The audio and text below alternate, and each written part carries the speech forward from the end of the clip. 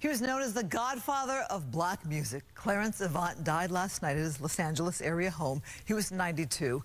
Flowers were delivered to a star on the Hollywood Walk of Fame. Media there. Avant's influence spread beyond music, blending sports, politics, entertainment, as he worked with U.S. presidents and Hall of Fame athletes. A statement provided to Variety, his family said, it is with a heavy heart that the Avant Sarandos family announced the passing of Clarence Alexander Avant. The curvy film critic Carla Renata weighs in.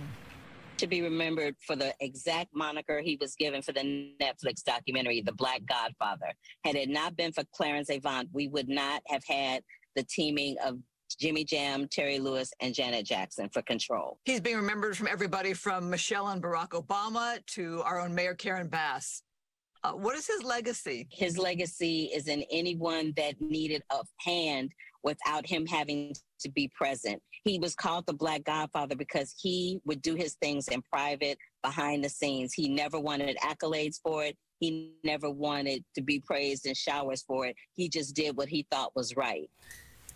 His family goes on to say, in part, through his revolutionary business leadership, Clarence became affectionately known as the Black Godfather in the worlds of music, entertainment, politics, and sports.